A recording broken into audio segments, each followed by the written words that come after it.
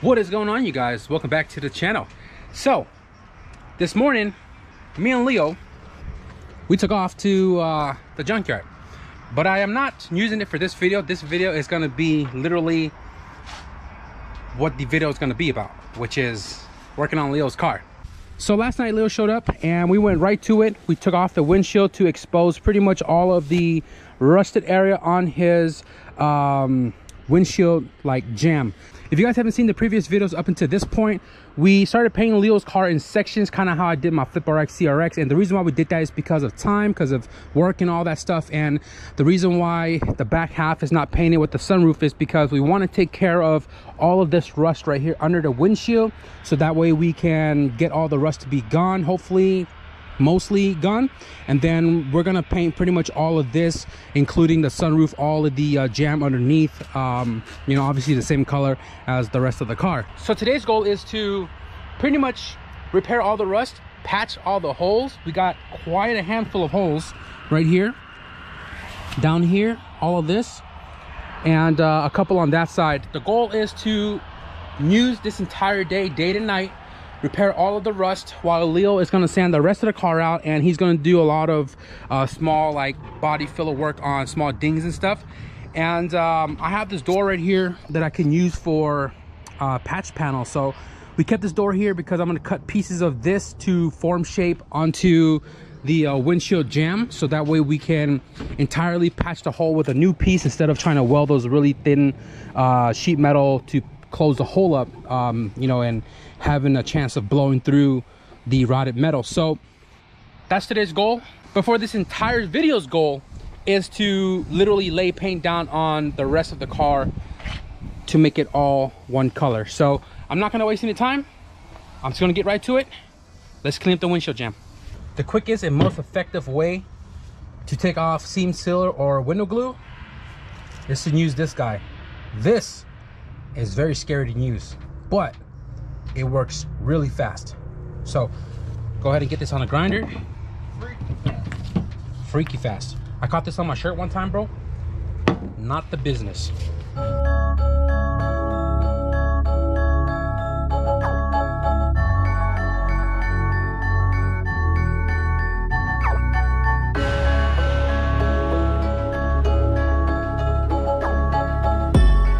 You can see right here on the lower driver's side, we have some pretty nasty holes. So what I'm gonna do here is I'm gonna cut a square out of this, and then I am gonna pretty much transfer that to the door to cut out the same amount of sheet, and then form fit it into this section.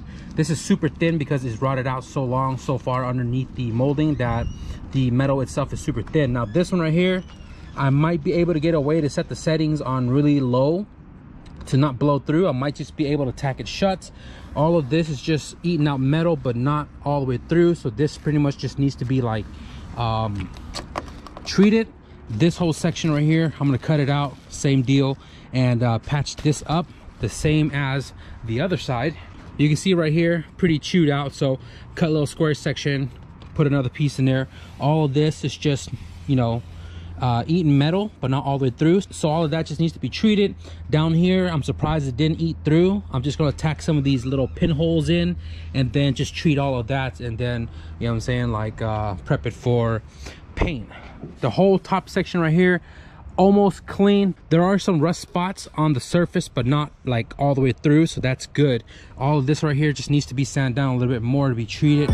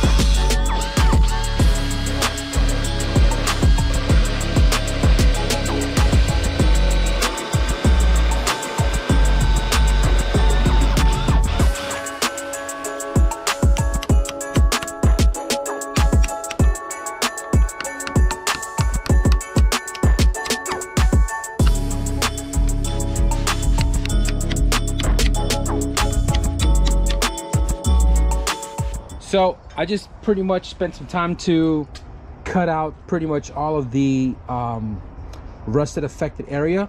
We got this big section, this medium section, and then we got this small little square right here.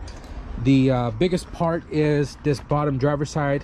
I cut probably about like 4 inches long right here, and then over here maybe about 2.5, and then the other side a small little rectangle patch. So I just went along the channel with the wire wheel to get a lot of to get most of the rust off.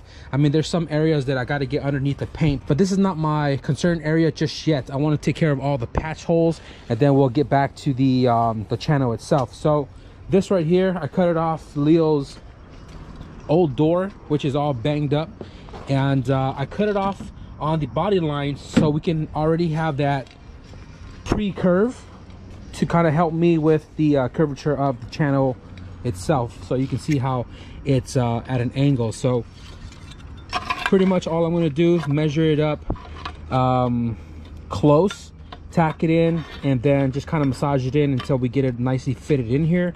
I do have some zinc weld-through primer. This right here is zinc weld-through primer. This will allow primer to be applied to, like, say, all of the inside and everything, and the weld will still weld through and not blow through. So I'm going to be using this for the inside before welding it up. So I think what I'm going to do right now is just I'm going to form shape this into the channel. I'm not going to show you guys like the whole 9 because this is going to take some time. I am going to show you guys the after, because the goal is, like I said, for this entire video, and hopefully it won't be super long, is to get this car painted. So Leo already got this whole entire side sanded down. The other side had already been sanded weeks ago when we were working on this side, so this is kind of already ready to rock and roll. So he got this all sanded out. He did find a couple low spots like right here and a little ding up here, you can see that, but he also removed the sunroof because he's going to be prepping that as well as the panel itself. So he's going to do that. I'm going to do this. Let's make some more progress.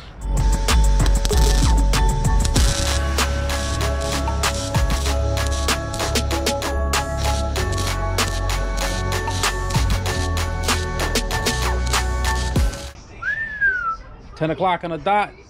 Power tools no more. So a couple hours have now flew by, and we've got a lot done to the car. There's still one more thing I have to do, which I'll show you guys right now. So Leo actually has been prepping literally both quarter panels. He's this is the sunroof panel that sits on top of the where's the mechanism? I put it to the side. Okay, well, this is the top part of the sunroof, and because Leo's still retaining the sunroof and because it still works, we're going to be obviously painting it as well. Originally we were going to leave it white and just take care of all the perimeter of the roof itself first, but I told him, I said, we're already here, man, just pull it off. So I told him, I said, you know what, man, because originally we weren't going to repair the bottom, right? And if we didn't paint it, it would have been rusted out anyways, but it's light rust. So I said, you know what, we could have left it untreated and just, it could have just been whatever it was. And we decided that, well, since it's already here, might as well just cut all the rust out of it and just use the Rust-Oleum instantly convert rust to a protected paintable surface. So this is a rust reformer, and all you pretty much got to do is just spray it over the rust infected area, which actually Leo has knocked off most of the rust. So we're just gonna dunk this on there and just let that do its thing, you know, reform the rust or whatever it does. But we're not going to be painting the underneath. We're only going to be focused on painting the outside. So that's almost ready to rock and roll. Leo got down with the bodywork right here in the quarter panel. You know what I'm saying? I showed him a couple of times with the door, with the trunk, with the bumper, and I just kind of let him. Battery cut off on me, and what I was saying was I left Leo alone to do his thing. He did the filler work on pretty much all of the visible dents after blocking it and finding all of the low spots. So right here, he you know, I'm still guiding Leo to do body filler work, and he picked it up really quickly.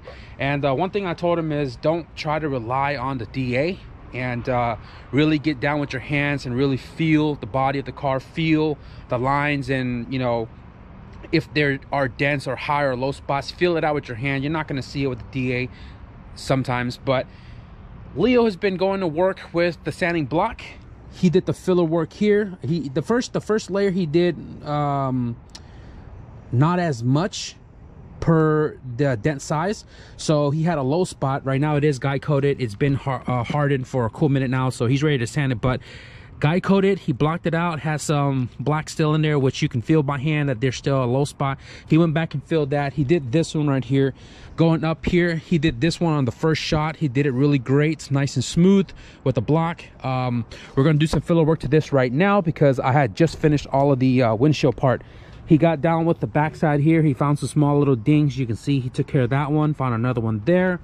Quarter panel on this side had already been done, but he did get up to the top here because this was also in part of, you know, being under the windshield and stuff. So he did all this one right here. This was a low spot. He filled it in again. I told him right off the bat, I was like, I can see the low spot even on top of the first filler work. So this is the second one, guide coated. I spent hours patching up all of the holes and stuff that was on the windshield channel. And let me show you guys real quick. This is the last one I just finished like 15 minutes ago. You can see that is all patched up, all shaped in, just ready for some filler work on the top. Not too worried about the bottom. This right here was fortunate for us that it didn't actually have a giant hole. It was just a bunch of pinholes that I welded shut and grinded all down. You can see it right there. Nothing here. This was just all light surface rust. On the other side was a little more complex because we have more patches we had to do. So you can see on this side, this was the 4-inch 5 or so patch that we had to do. You can see where I cut it there, welded it all up, spot welded it back in, grind it all nice and flat. That is ready for some filler work. Top over here, all boxed in as well. I had to cut and shape this out of the channel first, and then once I got it all nice and, you know, kind of perfect, put it in, weld it up. It was crazy because the material was eating out so bad that it was super thin, so it kept blowing through, but I was able to get it all tacked in with the settings on 3 on the welder, and got it all nicely sanded out in the contours we needed to fit the new windshield. All this right here is ready for filler work, and pretty much everything underneath has been zinc weld primer, so hopefully the underneath is not gonna like form rust anytime soon with the primer that's like helping it under there. So it's cold, it's condensation, a lot of bare metal. Hopefully we don't have any issues with surface rust tomorrow, but if surface rust forms tomorrow, it's not a big deal to get it back off because it's just surface rust. Eating through metal with rust takes time, so if we get rust tomorrow, we'll just sand it again. Not a big deal.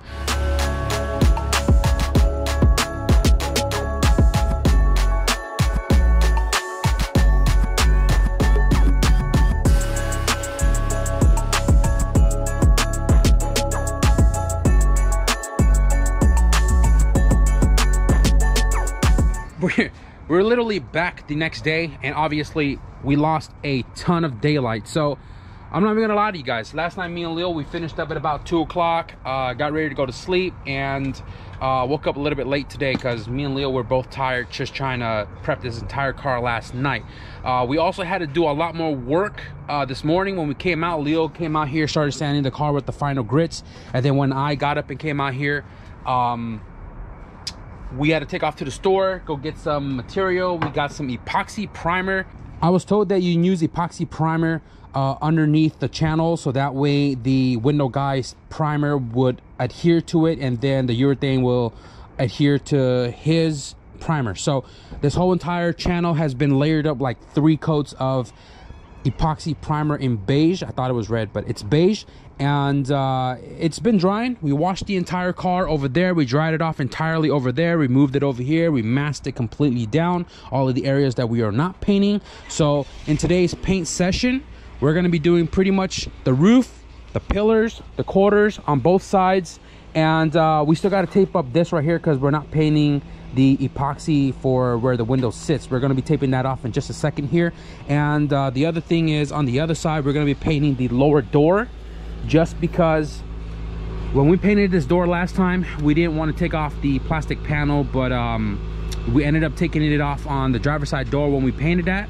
I told Leo that because we took it off on the other door, we might as well do this one right, take it off at this door. So we taped it off at the molding line, sanded this entire bottom end right here, got the hard line off because it was painted before, and we're going to be painting the lower door as well, so that way all of that is the same color as the rest of the car. So the wheels, we're going to be putting a blanket over it when we shoot each side, but we're pretty much ready to go. Everything's masked off, everything's wiped down once. We got all the paint set up right here.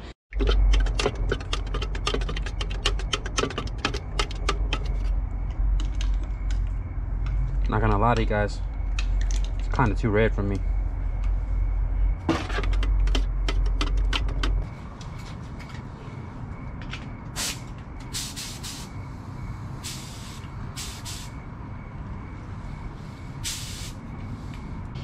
Remember, two triggers to it. One is air, one is fluid. Before you start, run the air, and when you find a sweet bed, just think of it. 2-3 inches before the panel, run the fluid. So air, fluid, right? Panel to panel. Roll out of the panel and fan out, and then come back in. Sometimes you don't have to let off the trigger when you fan out. You can fan out and just come right back in. 50% overlay. Watch your distance, 7-8 inches. Okay? On the southern panel, start the edges first, and then run from the top down. So you're reaching out and down instead of down going up, because when you got fresh paint going from the bottom and you go up, with this shit in your hand, you can drop right into the paint. So start from the top and work your way down, because the air pressure, if there was anything on the surface of the sunroof, the air will blow it off. Okay?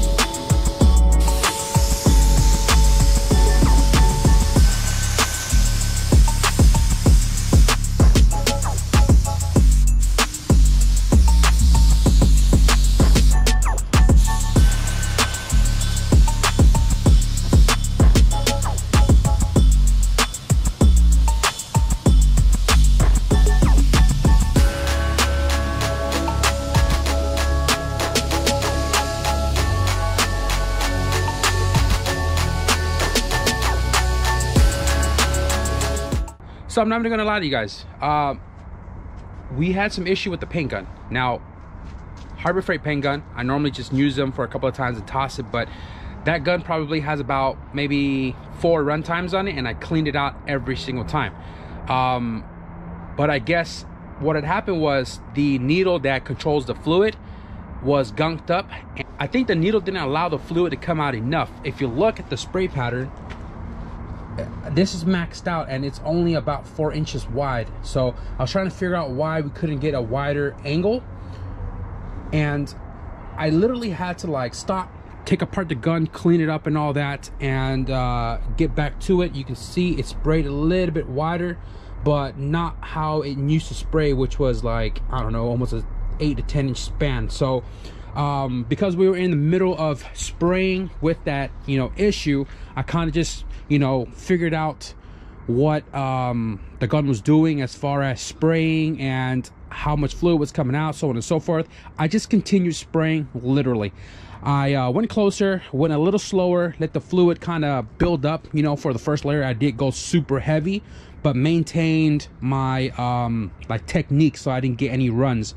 So if you look at this side right here, literally this is the first pass on the gun, even though I've been spraying like 10 layers on it. It came out pretty cool.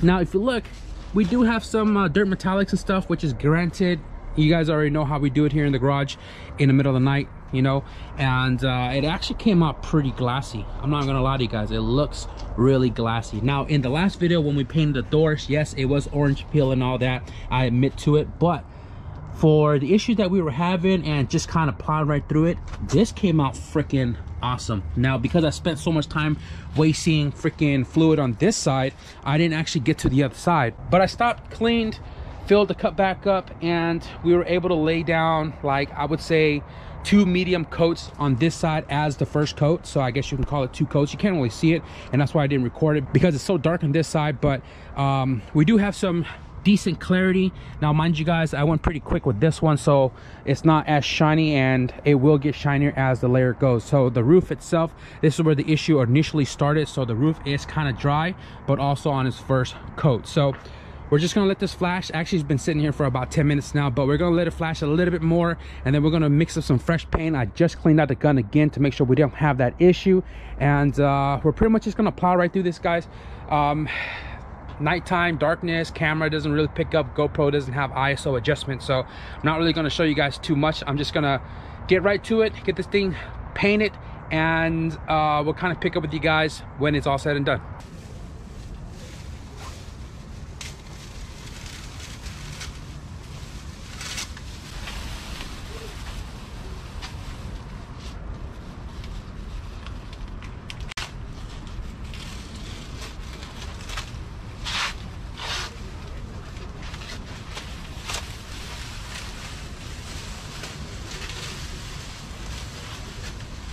So I'm sitting on my chair in the most awkward position ever, right?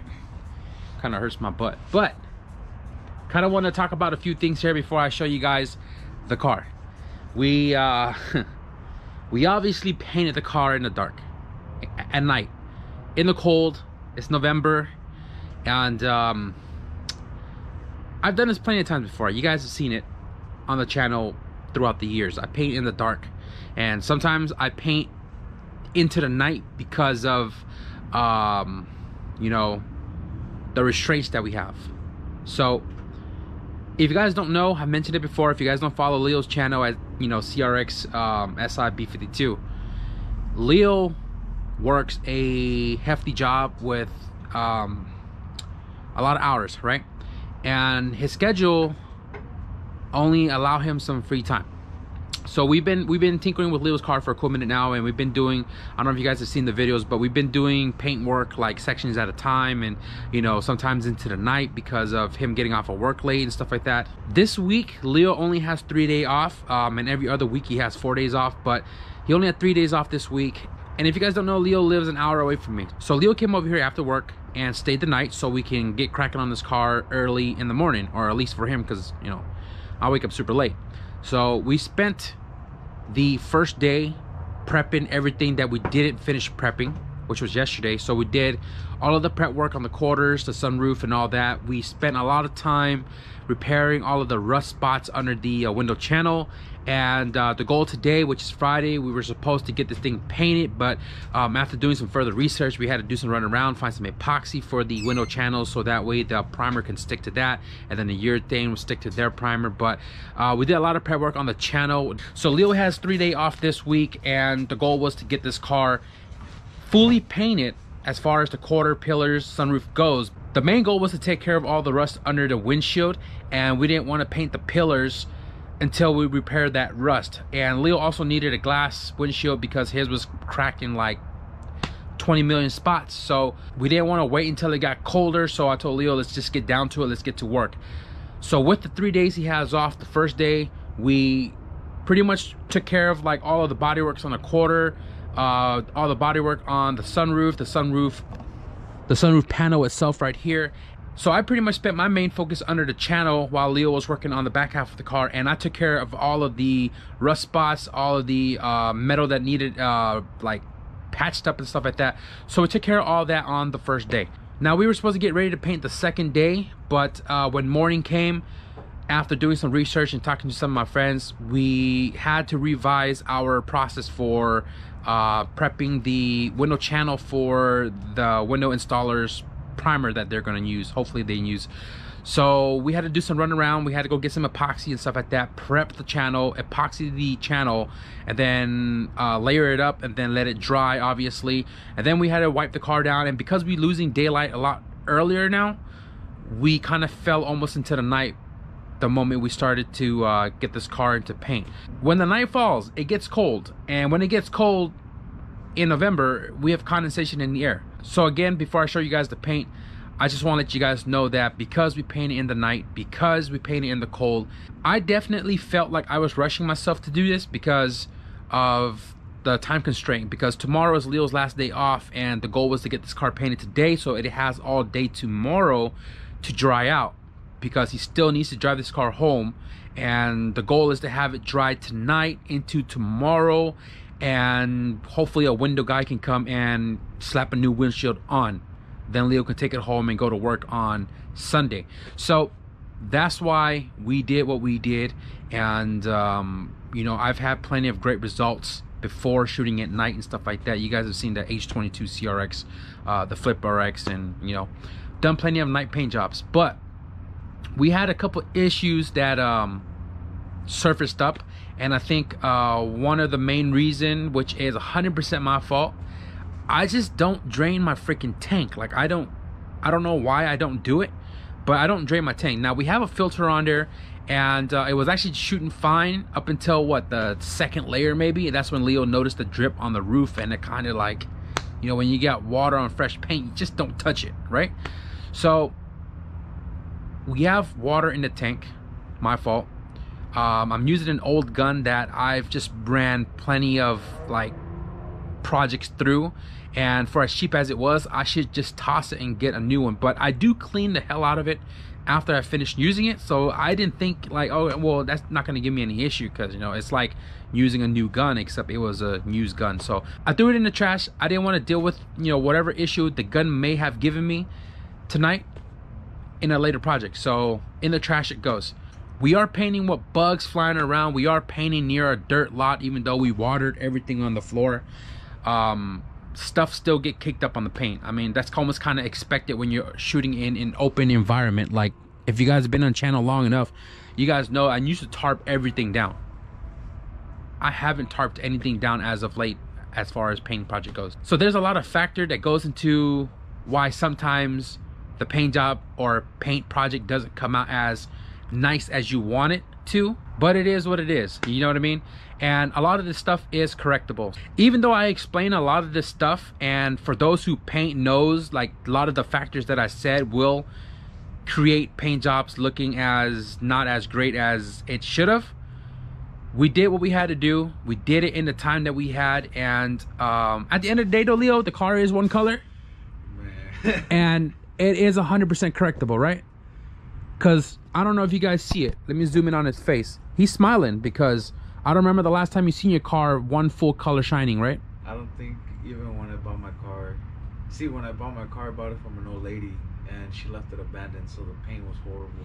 It was abandoned for one. It was also repainted, so it was fading, that single stage that was on it.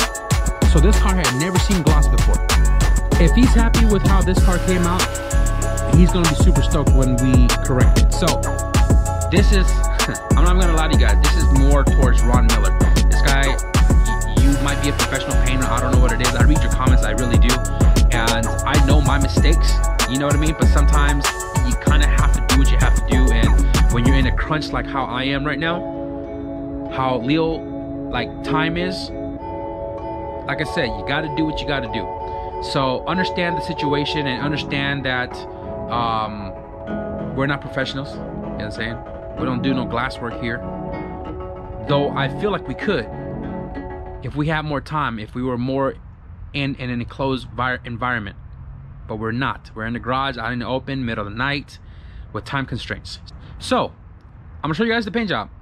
It's half and half. And let me explain to you why. That sounds like my order at Panda Express. Yeah, sounds like the order we had at Panda Express yesterday, half and half. Even though they gave me like 70-30, they gave me like hella more chow mein than fried rice, bro. I'm mad, bro. I took like 2 scoops of my fried rice and the thing was gone. My spoon was small, so I know I didn't scoop a big scoop. But anyways, half and half. It came out half decent and it came out half questionable. So let me show you guys. I don't want to ramble on too damn long, but hopefully the GoPro kind of picks it up.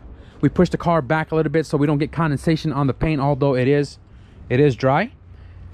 The roof has a lot of specks on it. Okay, I'm not gonna lie, there's a lot of dirt metallic. I don't think it's even dirt. I think it was spitting out of the gun or something. But the roof is one full solid color.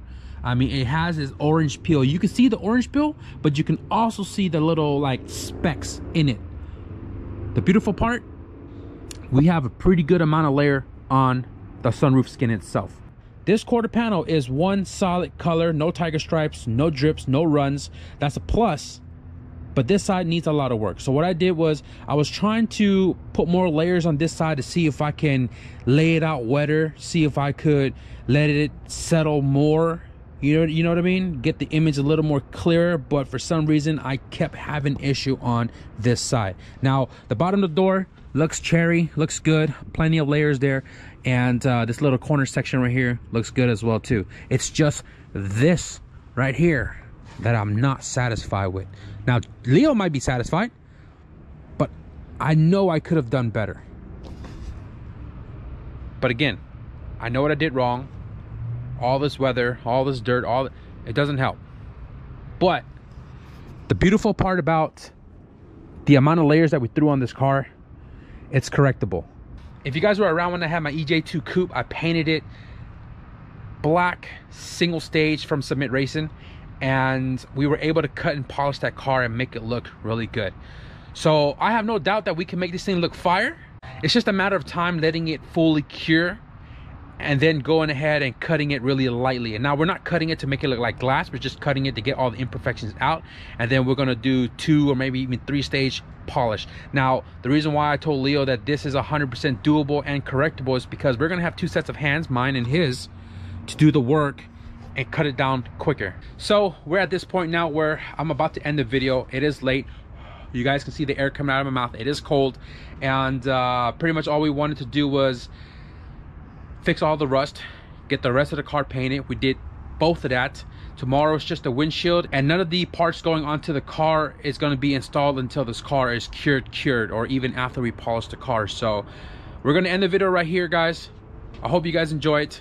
I know Leo definitely enjoyed the process, and if you guys did enjoy this video, be sure to leave a thumbs up. If you guys want to check out some of the like maybe behind the scenes stuff of some of the things I didn't record, be sure to follow Leo's channel at CRX SIB52. But with that being said, thank you guys for watching, and I'll see you guys in the next video. Peace.